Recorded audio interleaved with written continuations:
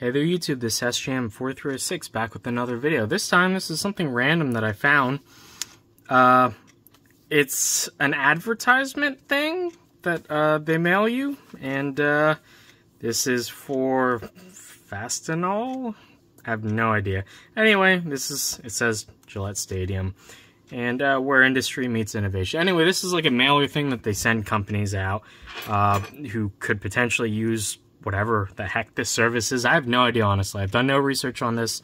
Randomly came across this, and I knew I had to have it because it is one of these video players. There we go. Yeah. Let's just turn down that volume. Anyway, it's like an advertisement video thing, and I'll dim the lights. Yeah, you can only play pause or adjust the volume, and there's a thing that comes up on the screen right about there that says what the volume level is. I'm just gonna turn that down. It's kind of hard to see. Yeah, there you go. Yeah, it's a video advertisement, which is kind of insane. Not that long ago, something like, you know, a little video player about yay big that can play digital files would have been something that'd be stupidly expensive, and now they're just shoving these into bits of cardboard and paper. Oh yeah, by the way, there's a USB mini for charging the whole thing. I almost have a feeling that when I open this up, there's probably going to be a bunch of other features that aren't used, like maybe other buttons for like fast forward and rewind. And I really hope that there's a micro SD card or something that I can put my own video files on.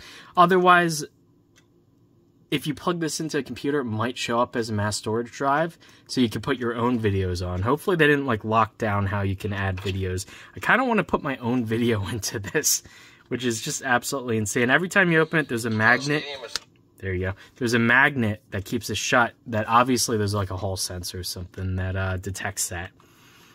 But yeah. I guess I need to open this up, which is going to be annoying because it's going to start trying to play every single... Oh, there's a little battery indicator too that appears very shortly and then disappears. It looks like this is just adhesived. So, just gonna try and cut my way through. Probably a sharper implement would have been better, but...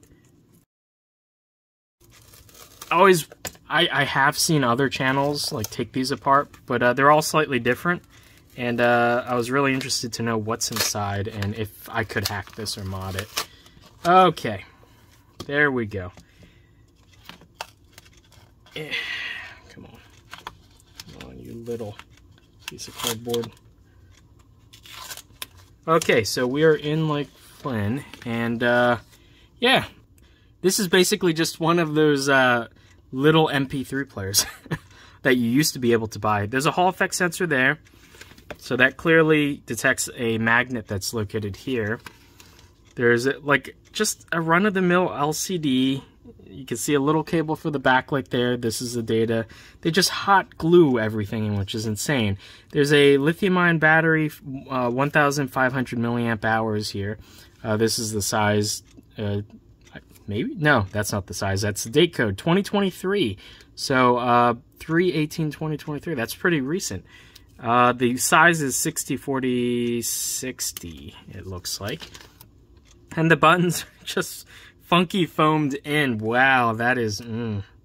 Little speaker, also 8-ohm speaker, 2 watts, also hot glued in. Lots of foam, just tape holding stuff down. And you can see... Yeah, there are... So these switches just are wired straight to pads, and there are extra pads. So clearly there are extra button functionality. Maybe it's not programmed in the software. It probably is, I bet you. That will do other things. So I wonder... I'm going to probably try to pull this out, and I'll short the pads and see if it does other things. We have... This is going to be the flash memory. There is no SD card, unfortunately, like I was hoping. That would have been easy. Then you just pop that out, pop that into a computer, put new files on. There's a flash memory chip here, which, if I get the lighting right, it's HY, it's a Hynix, HY27UF081G2A. So 08, this might only be like, I don't know, like a megabyte, 2 megabytes, 8 megabytes. Probably not super high capacity, probably just enough for that video file or something. Date code here also shows 3-something-23, so this all originates from 2023, it looks like. The main chip is marked V100FP40 PMP, so portable media player. So obviously this chip is designed to be a portable media player. And there's a RAM chip next to it, which is also Hynix, HY5DU561622FTP-5. -5 is the speed grade. Yeah, you can look up data sheets for these if you want to know the specific sizes from the parts I'm reading off. And the battery just goes into there. This is clearly, the 3 cables are clearly for the sensor, so it auto turns on. That's probably like a power switch you could wire into there. And there's extra pads as well. So yeah, actually pretty interesting. There's another 4 pads that go down here. Oh, that's a USB port. Okay. And that's just wired. It snakes its way to... where's it going? Oh, to the top here. And yeah, there's some power circuitry there, so that's obviously for like battery chargery stuff. But yeah, this is just going to be a ZIF connector underneath here. I see some more inductors, like a switch mode power supply sort of looking thing. And yeah, and there is a small like soak chip, which then goes to the speaker, so that's the amplifier. And more pins that are unlabeled up here in the corner. That might be like a programming interface, actually. I guess I'm just gonna leave it in here because there's no point in pulling this out, and then it's probably gonna be pretty fragile. So I'm just gonna leave it here. I'm gonna plug this into a computer and see if anything pops up, what I can do with this. I want to try to end this video by adding a video clip of my own to the player and see if I can get it to work. And then also I want to see what these other buttons do. But let's just shut that off. And yep, still works. Give me a sec to play around with plugging this into a computer. I gotta find a mini USB cable. I generally don't use mini USB at all anymore, but let me dig one up. Okay, so I'm ready to plug this into my laptop. This is a data cable, and shows a battery charging icon. Then it says devices connected, and it popped up as only 100 megabyte, actually just slightly less, 93.5, and only just under 1.5 megs left. If I go into here, there's a folder called video, and here's, yeah, it's like 94.3 megabyte video file. If I go to properties, details, it is 854 by 480. That sort of makes sense given how the LCD looks. You can see the bit rate's about 3000 kbps, 30 frames per second, and audio is 128 kbps. You know, it's 2-channel stereo, 48 kilohertz. Yeah. When media created in 1969, I highly doubt that. So obviously that metadata wasn't set. But yeah. So yeah, theoretically then, if I take a video file that is MPEG-4, I might have to encode it specially. And probably decrease the resolution and everything. But if it's less than 100 megabytes, I should be able to just put it on here and it should play. I'm going to copy this file off just so that I could put it back on if I ever wanted to for some reason. But give me a sec to play around with this. But yeah, definitely is detecting and charging, and it shows up as a drive. So let's put something special on here.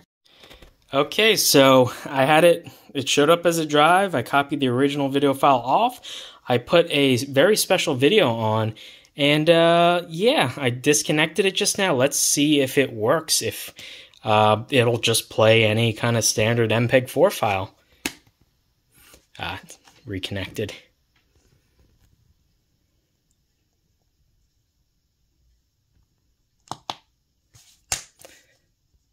Huh?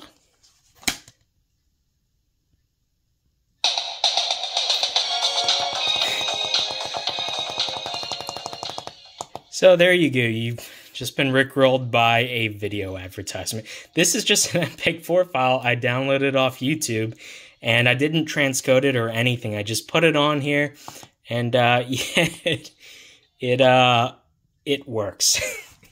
Just how fabulous. Only thing that sucks is the internal memory on this is only 100 megs. So this file is only like, I downloaded it at 854 by 480. So it is matched to like the resolution of this screen as far as I can tell.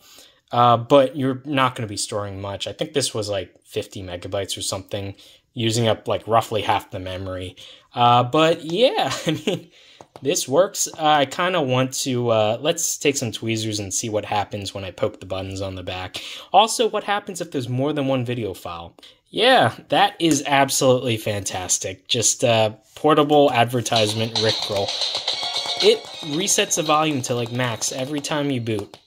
Wow, I'm going to give this to my friend and don't explain anything, just have him open this up and see the beauty of Rick Astley. Anywho, let me play around with this some more.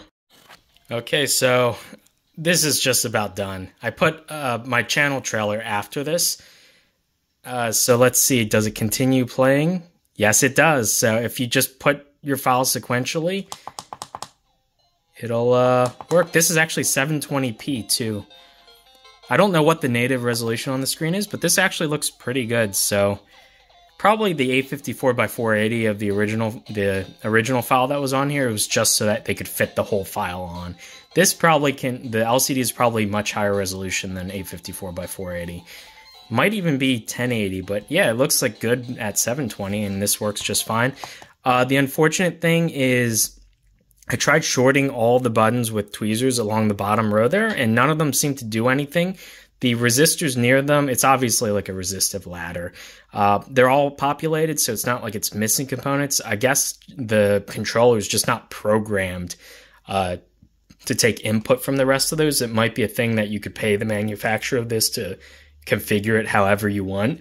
But as of right now, I can't get it to like skip tracks or like open a menu or anything like that. I'm going to keep trying. There are different headers all over the place, but after it's done playing everything there, I guess it just shuts off and that's it. You could press play pause though to, you know, go back in and start playing from the beginning. I wonder if you press and hold. No? Maybe if you press two buttons? Nope. Okay, yeah, it's not like I can access like a track skip sort of thing. That would have been cool. But yeah, I mean, I guess I'll play around with this some more, but this is about as far as I've gotten. Just hacking. It's not even hacking. It's using this in the way that it was intended, but they didn't intend people to open this up and like put their own files on here and whatnot. But yeah, it seems to work actually pretty well. So this will be my automatic rickroll in the future. Just have to remember it blast audio as soon as you turn it on. So yeah, my coworker is going to get a really big kick out of this. So I'm just going to throw this on his desk with no explanation. Just put like a post-it note that says like open me or something like that. And just I just want to see his face. Anywho, yeah, this was sort of a random video. I might try to look up some more information about the main chip on there to see if I can rig extra controls on. Then I could just use this as a random little video player thing. I don't know what I'd do with it because I have many Android video player, like old phones and whatnot, that are significantly better, have more memory, faster, just better in every way than this. But this is just sort of a neat little toy, I guess. Anywho, hopefully you guys enjoyed this video. This was sort of a quick one. And I'll see you guys in the next one. Bye.